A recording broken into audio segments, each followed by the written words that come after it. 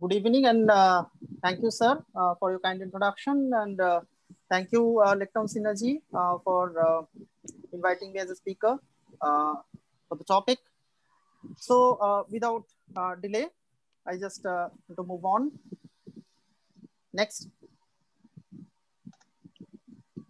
So, I will discuss for the next 15 minutes on the evolution of the DPP-4 inhibitors and why the DPP-4 inhibitors are going ahead of the others in different class of oral antidiabetics, and then the Vildagliptin, why it is pioneer in the DPP-4 inhibitor class, and what are the evidences to say in favor of it, like that. So why the most commonly used the combination of the metformin and sulfonylurea? Because of its cost effectiveness as a therapeutic strategy that is worldwide to achieve the goal of HbA1c close to 6.5 or 7 in most of the population except some few. Now coming to why this cost effectiveness terms come, because it is not cost effective anymore. To how? Because hypoglycemia, which is a major concern of this combination of sulfonylurea metformin, costs a lot when it happens, and again also the weight gain. But what happens beyond the glucose, we have to think, because the current concept of not only the plasma HbA1c but to preserve the beta cell. So the incretin based this DPP-4 inhibitors that have made a paradigm shift in the diabetes care, because it preserves the beta cell and others I will discuss. So what are the paradigm shift of glycemic control to the paradigm shift of the pathogenesis of type 2 diabetes? Because we think in the past that the balance between the tight glycemic control and hypoglycemia, but we are thinking that insulin resistance versus secretion now, and achieving the glycemic control without hypoglycemia to importance of beta cell dysfunction, the preservation of beta cell preservation, that is important. So the future trend is to early achievement of the near normal glycemic control, aiming at the beta cell preservation, and that is the beta cell of diabetic complication, that is to keep the patient healthy for a long run. So the current evidence that suggests that type 2 diabetes never develops unless the beta cell fails to compensate the insulin resistance. The rapid rise in the understanding of the pathogenesis result in change in the treatment approach beyond insulin. So coming to the evolution of the DPP-4 inhibitors, starting in the very early kind of 1905, where the incretin was defined, then 1930 where the incretin demonstrated, 1964 where incretin concept came, and 1983 when the GLP-1 discovered. In 1990, the first GLP-1 study in type 2 diabetes. Starting in 1995, the GLP-1 DPP-4, the basic studies were done. In 2005, around the animal studies, and the first class trial of the DPP-4 inhibitor that was done by the Novartis, and 2005 when the Vildagliptin clinical trial came into the population. Coming to what are the physiological rules of the GLP-1? There's a multiple effects on the plasma glucose, because it actually improves the glucose uptake in fat and muscle tissue, reducing the insulin resistance. It suppresses the glucagon secretion. That is, inadequate glucagon suppression is one of the important factors of diabetes. It also takes over that. It also acute beta cell function that improves the insulin secretion. At the same time, the chronic beta cell function improvement in the form of increase in the insulin biosynthesis. It promotes the beta cell differentiation and also decreases the beta cell apoptosis. So what are the advantages overall in the DPP-4 inhibitors? Because DPP-4 inhibitor has some peculiar advantage in type 2 diabetes management, like its efficacy, like its minimal risk of hypoglycemia, like its neutrality from the weight gain point of view, well tolerated, cardiovascular safety to some extent, durability, low glycemic variability, and also no significant weight gain. Why the Vildagliptin in this class is taken into account? Because we all know the Novartis has honored with the invitation of the name of the new class, the stem of all DPP-4 inhibitors in type 2 diabetes is gliptin. It comes from Vil, the Vil whole, and again the dipeptidyl aminopeptidase, then the D and P, the Gli that comes who suffix for the anti-diabetic agents involved in the glucose and insulin, and Tin that is the enzyme inhibitor. So Gal was named after the Vildagliptin from Novartis. So what are the pharmacokinetic advantages of the Vildagliptin molecule over the other gliptins? Because of its certain differences in structure, inhibitor type, timeline, metabolism, and renal elimination. As we all know, the Vildagliptin and the saxagliptin. So these are two actually the substrate enzyme blocker, whereas the sitagliptin and linagliptin is the competitive blocker. Next slide. Next slide. Okay. So there is a tight binding of this Vildagliptin molecule to the DPP-4 inhibitor. So it's a substrate-like blocker versus the inhibitor. But what is the advantage of it, Saxa and Vilda? Because of its slow dissociation. So ultimately, the sitagliptin that binds first, also dissociation is first. But for Vildagliptin, when the substrate binding comes, it's fast, tight, and equilibrates, and also slow dissociation. At the same time, saxagliptin also showing some result, but Vildagliptin superior among the two. Next.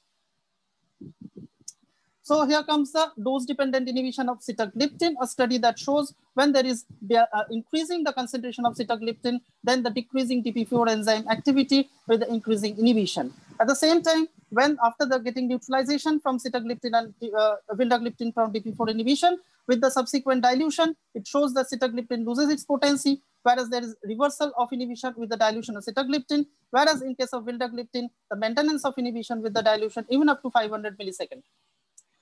Now comes the DPP-4 inhibition over 24 hours. Because we all know for any DPP-4 inhibitor, it is more than equals to 80% of DPP-4 inhibition over 24 hours. That is therapeutically necessary for the gliptins to show their efficacy. And vildagliptin here shows a greater DPP-4 inhibition, kind of 50 milligram BD shows a 97% inhibition, whereas Sita shows 91%, Lina shows 84.2, and Teneli shows kind of 60% of inhibition. Next. Now, what are the clinical outcomes or evidences in favor of the vildagliptin? Because we know that among all the DPP-4 inhibitors, vildagliptin is known to be effective and safe therapeutic option for the patients of T2-DEM as monotherapy or in combination with the other molecules. And vildagliptin is more potent than other DPP-4 inhibitors in suppressing the glucagon, causes a less glycemic variation. Because vildagliptin is one of the molecules that causes, the suppression of glucagon in case of hyperglycemic state, whereas it actually stimulates glucagon secretion in phases of hypoglycemia. So less chance of hypoglycemia and also less glycemic variation. That is the peculiarity of the vildagliptin molecule. Next. Coming to a comparative study with the sitagliptin, whereas the fasting plasma glucose reduction, it was studied with sitagliptin in combination with the metformin, and it shows the reduction of the fasting plasma glucose in the form of kind of 21.9 milligram per DL, whereas in the sitagliptin arm, it is 14.5 milligram DL. That is after 14 days of the application of the two molecules, and it was statistically significant. Now coming to the other part, that is the glycemic variability. There are multiple metrics, because we all know that standard deviation, also coefficient of variation, MAGE, MOD, but MAGE is the most commonly used the metric for evaluating the glycemic variability. Here the study that shows when it compared with the sitagliptin, the MAGE reduction in the vildagliptin arm was close to 28.6, whereas in the sitagliptin arm is 6.5. So greater reduction in the MAGE with the vildagliptin compared to sitagliptin, and that shows the lower glycemic variability in the vildagliptin molecule when compared to sitagliptin. This is another study that shows when it compared with the sitagliptin, definitely the reduction from not only for the fasting PP, the mean plasma glucose and MAGE, but also the changes in the glucagon and GLP-1.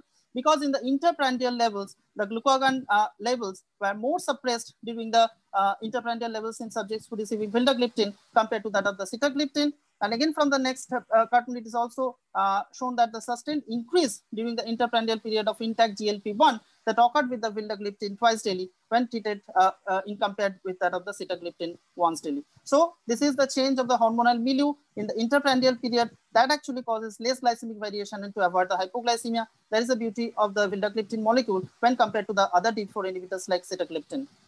Next. Here again, the greater reduction in the HbA1c and fasting plasma glucose with that of the vildagliptin over the other gliptins when compared to the vilda, sita, and saxagliptin Chinese type 2 diabetic individuals. So here the reduction of the HbA1c in the vildagliptin after 6-month therapy was close to 1.4, whereas in sitagliptin was close to 1.2 and saxagliptin were 1.2%. And ability to achieve the glycemic target of less than 7%, whereas in 65% in case of vilda arm, 59% in sita arm, and Saxa in 59, whereas 6.5% that is more close without hypoglycemia that is achieved in vildagliptin arm close to 36%, whereas in Sita 25 and saxagliptin 32%. So vildagliptin shows a greater ability to achieve a target HbA1c close to 7 or less than 6.5 when compared to the other gliptins like Sita and saxagliptin. Next. So vildagliptin and metformin had similar protective effects on the beta cell function. As the area under the curve of the insulin to glucose, it changes in the area under the curve of insulin to glucose, where the non-significant in both the groups. The insulin sensitivity out of the metformin at 6 to 12 months, vildagliptin, there was no change measured in the muscular index, and HOMA-IR, there is reduction in the insulin resistance, HOMA-IR, similar in both the groups, and postprandial C-peptide level, there was no change in the postprandial C-peptide level.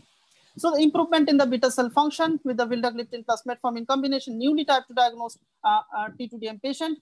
This is a part of the subgroup analysis of the verified study that the newly diagnosed type 2 diabetic patient when treated with the early combination therapy with the subsequent monotherapy that shows the longer durability and also delayed the primary failure of treatment. In the subgroup analysis, when we compared the HOMA beta that also shows a significant change in the early combination therapy arm. So this is a robust safety profile of the Vildagliptin. Hello. Yeah. So robust safety profile, because it's a randomized open label study that conducted to assess the efficacy and safety of the DPP-4 inhibitor, that shows 0% edema, also 5% increase, that is minor enzyme liver enzyme elevation, 2% of minimal chance of hypoglycemia. There was some to some extent of abdominal discomfort at of 8%, 2% had the diarrhea, and there was no adverse effect like nasosinusitis. So low incidence of hypoglycemia and overall robust safety profile that is well known for the Vildagliptin as per the study. So there are different CV studies done, though these are not a major case studies, but there are also 25 phase 3 clinical trials of more than 13,000 patients in the Switzer et al. That shows Vildagliptin was not associated with an increased risk of adjudicated CV events relative to all compartment comparators. McMurray et al., they have done a 254 type 2 diabetic individuals with congestive heart failure. That is RCT, where Vildagliptin has no major effect on the LV ejection fraction. And the other studies also showed that Vildagliptin is quite safe, though some vivid study that shows the increased, the LV end-diastolic volume and also in systolic volume with the application of Vildagliptin, but there are major pitfalls in this study. So overall, to say Vildagliptin is not unsafe, even in the cardiovascular patients with a cardiovascular risk factor to till date the data we have. Next slide. Again, coming to the FDA guidance of the CV safety, FDA requires a company to demonstrate empirically that a developmental drug does not appear to increase the rate of the CV events. So what the requirements are, the CV events adjudication. So here the Vildagliptin meta-analysis that is published in 2010 that shows independent adjudication by committee of 5 cardiologists and 1 neurologist was there. Now, recruitment of the patients at elevated risk of CV events. And the meta-analysis shows more than 15% of patients at the high CV risk, more than 40% of the patients have more than equals to 2 CV risks like dyslipidemia, hypertension, age more than equals to 65 years. The risk ratio here less than 1, and in the meta-analysis shows the risk ratio of 0.84. So FDA says if the odds ratios are less than 0.8, then less than 1.3, then definitely the prospective studies are not required to prove the non-inferiority superiority. And upper limit of confidence interval 95% was 1.3. In the meta-analysis, it was short upper limit of the 95% CI were 1.14. And minimum follow-up required for 2 years, where the duration of the included trials were up to 2 years. So from this, it is very clear that Vildagliptin is not unsafe from cardiovascular point of view.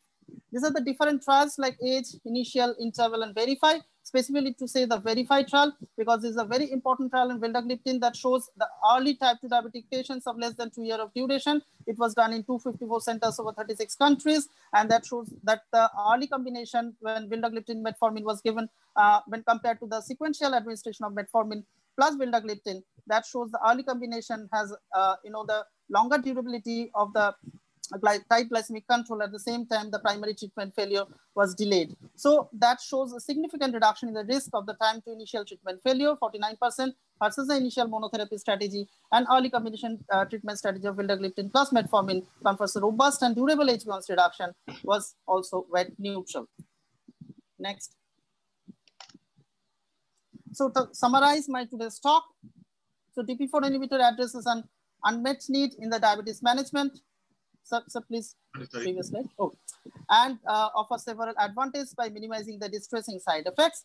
Vildagliptin has been a pioneer in addressing the unmet scientific needs, had filled some evidence gap with the studies like age, initial, interval, definitely verify, is very important.